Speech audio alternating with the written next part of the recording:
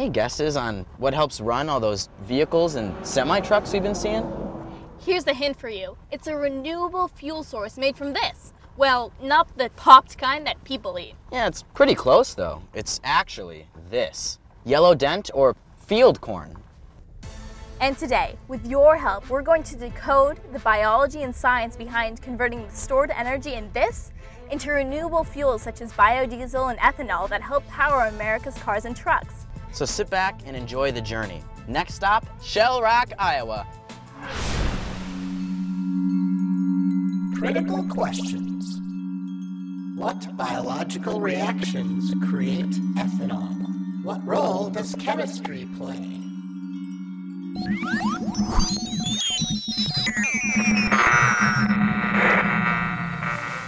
Yo, Mission Control, we could use a little help explaining the concept of stored energy in a kernel of corn. We're a little busy navigating to our research location. Yeah, I can see you're really slammed with that navigating thing and burning those renewable fuels. No sweat. I'll take it from here. Okay, let's start by analyzing the fuel in their tank.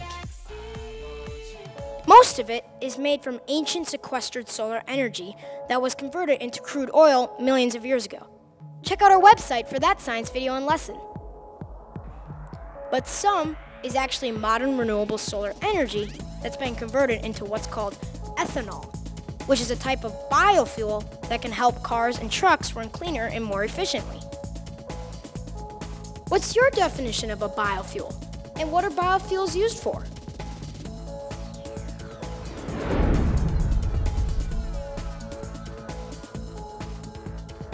Now, let's start with the building blocks of biofuels. We know that plants, like corn, use solar energy in their chloroplasts in their leaves to convert atmospheric carbon dioxide, water, and nutrients into carbohydrates. You know, the starches and sugars that make up the plant. Ta-da! That's photosynthesis in action. And during the process, plants give off oxygen, which is vital to us mammals. You knew all that, right? These corn seeds, or kernels, contain 62% starch, 20% protein and fiber, 15% water, and 4% oil. And it's that converted and stored solar energy that they use to make ethanol. I think. But the real question is, how do they do that? Oh, just in time. Back to you guys.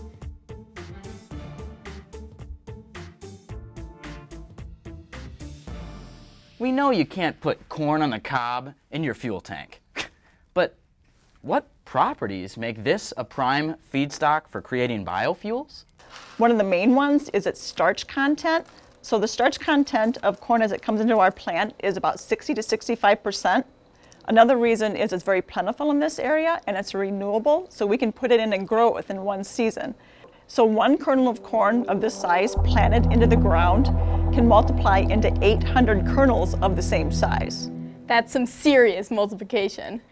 Time out. You said that corn was one of the prime feedstocks. What are the other ones? Corn is our primary source, but when you go to other areas, there's things such as milo and sorghum, sugar cane, sugar beets. So they all must have something in common. Yes, they all have a material such as a carbohydrate or starch that can be broken down into the format to turn into ethanol. What's really unique about the corn, though, is that we're able to use every component of the corn, not just the starch.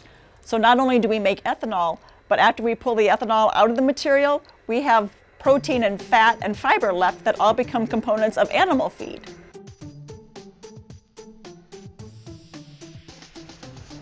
First, local farmers deliver corn to our ethanol plant. Once here, we weigh the loads on large, truck-sized scales and take samples of the corn to test for quality. Then, the trucks proceed to the load-out area and dump the corn into this underground system. Next, conveyors carry the corn to these concrete silos and steel bins. You mean to tell me that these things are full of corn? Absolutely. We do have corn in both of these silos, about 500,000 bushels of corn in each silo. 500,000? All right, we saw the corn go through the grate and onto the conveyor belt. What happens next? A bucket elevator takes the corn all the way to the top of the silo. And through the silo, we've got a piece of equipment that it's called a scalper. A scalper basically segregates the corn from foreign materials, like rocks, gravel, or whatever. So once it's gone through the scalper, then we're ready to feed it into the hammer mill. And in the hammer mill is actually where the corn gets converted into flour. So the hammer mill is a mechanical piece of equipment that converts kinetic energy into repetitive blows to the grain, to the corn kernel.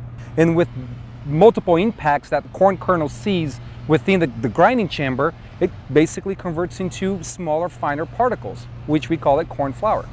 And then the flour gets conveyed across the street into our process building where the process of making ethanol happens. All right, now that we've literally crushed the corn, let's explore some of the chemistry and biology that goes into making this into biofuel. Let's get cooking. Thomas, you're right. We actually do cook a material as it comes into the process. How does it start? So corn, as we receive it, doesn't have starch that we can access for fermentation. We actually have to break down those starches into a usable format. We do that in our cook process by adding heat, enzymes, and water. Enzymes are the catalyst which jump starts our whole reaction. However, we don't just use one enzyme, we use multiple enzymes. So we use two enzymes in our cook and fermentation process, and they are both called amylases because they break down sugars. The first one that we use in the cook process is called an endoenzyme because it only breaks down the sugars in the middle of a starch chain. But the enzyme that we add when we get to fermentation is called an exoenzyme, and it's called a glucoamylase because it only eats off the terminal end glucose. Oh, those guys are like Pac-Man, eating from both sides. So this is what we start out with, pure starch in our corn flour, and this is what we end up with going into a fermenter, mash. Have you heard of yeast before? Oh, doesn't that go into bread? It does, actually. Fermentation is similar to baking bread. And yeast, to me, are the cool cats of the whole process because they are the workhorse. Without the yeast, we would not have ethanol. So the yeast are a living organism just like you and I. If a human body needs it, then the yeast need it. So we give yeast vitamins and minerals. Much of that comes from the corn itself, but we also add a nitrogen source in urea as the main nutrient for the yeast. They perform best when they're not too hot or not too cool. So we actually run fermentation at a very narrow range of about 90 to 93 degrees Fahrenheit. So what do these little yeasts look like? They're microscopic little single-celled organisms that are oval-shaped, similar to a football. But you need a magnification of 100 to 1,000 times to be able to see the yeast cells.